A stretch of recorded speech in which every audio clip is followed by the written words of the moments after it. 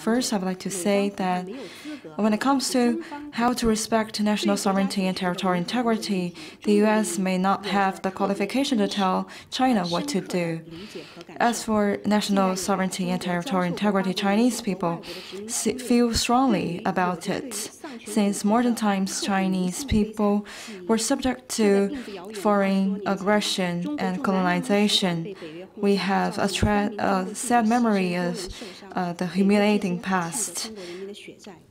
Just over 20 years ago, our embassy to the Yugoslavia Federation was bombed by NATO, where 3 Chinese journalists died and many people were injured.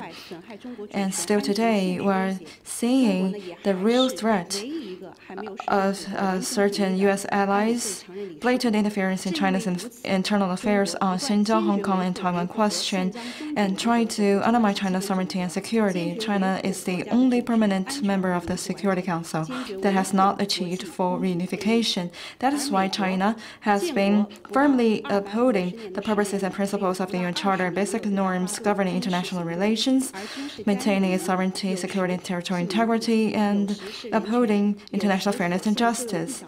On the contrary, the U.S., within less than 250 years of history, only have 20 years without foreign aggression. The pretext would be democracy or human rights or a vial of detergent or disinformation. They have different understanding of other countries' sovereignty and territorial integrity. I believe the world can see this clearly.